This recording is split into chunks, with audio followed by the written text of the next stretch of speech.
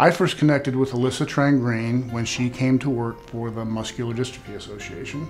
We had a position here for healthcare service coordinator, and that is a very hard position to fill because it requires a lot of different skills that typically aren't found all in one person. And I started getting rave reviews from our hospitals and our care providers, and I thought I needed to check out why all the fuss about this person. And it was quickly apparent that she really did have a remarkable set of attributes. She often was there when families got tragic news, and the families all commented on how warm she was and genuine she was. And for a person to have those warm human attributes, but also be able to be credible in the professional world with medical professionals, and that's a tough package to find, and she embodies all of that.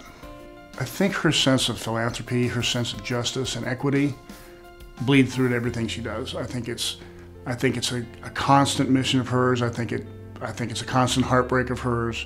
She's at a very busy point in her life with with her husband and her child and all the things that she's interested in, but she finds time to start a nonprofit for people who maybe didn't have the same advantages.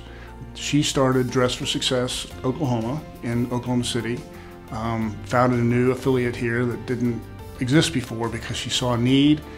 Dress for Success is where people turn in apparel, clothing, shoes, and such that are interview appropriate, so that people without a lot of resources can put their best foot forward and be professional and credible as they try to find employment. I've visited her storefront, I've seen how she treats her employees, but more importantly, I see how she treats her clientele.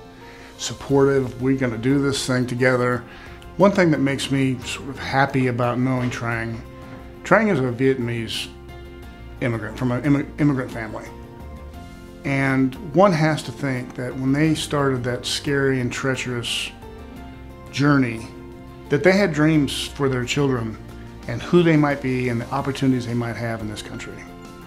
And they couldn't possibly have imagined that she would be the young woman with the accomplishments that she's had and the opportunity that she's had in one generation.